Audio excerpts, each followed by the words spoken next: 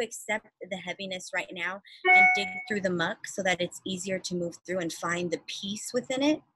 Instead of always pushing towards positivity, my goal in this space is to find peace and understanding.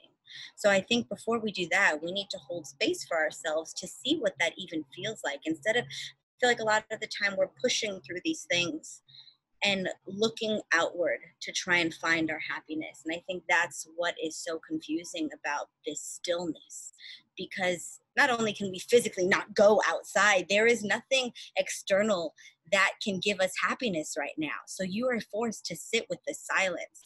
So the thing that has helped me within that has been, and I don't know if you guys do it, which is something, a tool that I think is so important, grabbing a notepad, grabbing a pen, and purging everything that you feel on this page without judgment, without condemnation, but just having the space to purge so that you can understand what's going on to better move through it, right? So that you